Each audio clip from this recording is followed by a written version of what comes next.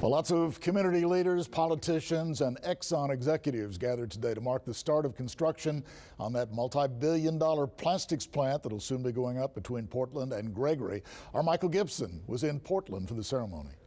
We're just northwest of Portland, and as you can see, construction is well underway on this $7 billion petrochemical complex that Gulf Coast Growth Ventures is building here. And guess what? Today was actually the groundbreaking ceremony for this project. 2, 1. That was certainly a very unique groundbreaking for this huge project, which now sits in what was once cotton fields. Exxon Mobil joined together with SABIC to build this plastics manufacturing facility.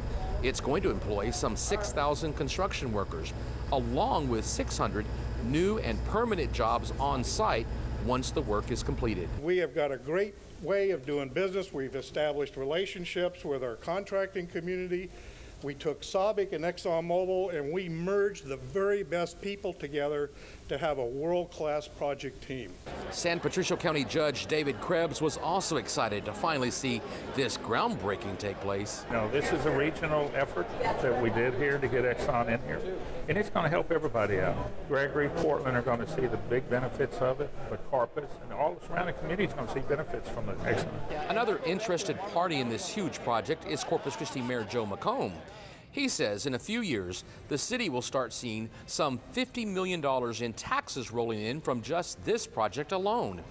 He also let us know that lately there have been several companies looking at putting in billion-dollar projects of their own right here in our area. Hopefully before the end of the year we might hear another 1 or 2 announcements for this area.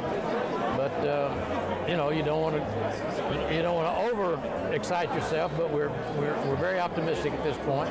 That's not too surprising to hear that others are interested in our area, and most of the officials and community leaders here agree it's only a matter of time before even more companies come calling. Michael Gibson, 3 News.